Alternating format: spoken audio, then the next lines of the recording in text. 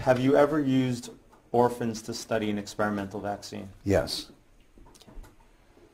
Have you ever used the mentally handicapped to study an experimental vaccine? I don't recollect ever doing studies in mentally handicapped individuals. At the time, in the 1960s, it was not an uncommon practice.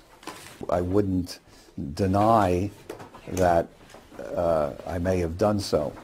There's an article entitled Attenuation of RA273 Rubella Virus in WI38 Human Diploid Cells. Are you familiar with that article? Yes. 13 seronegative, mentally retarded children were given RA273 vaccine. Okay, well, then that's, in that case, that's what I did. Okay.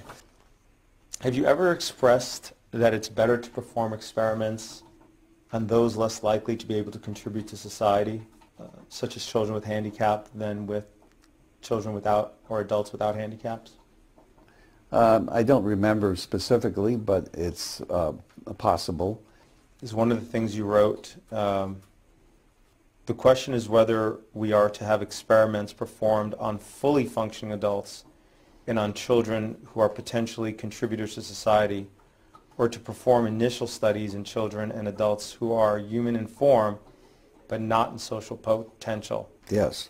Okay. It may be objected that this question implies a Nazi philosophy, but I do not think that it is difficult to distinguish non-functioning persons from members of ethnic, racial, economic, or other groups. Mm-hmm.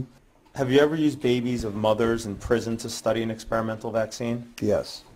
Have you ever used individuals under colonial rule to study an experimental vaccine? Yes.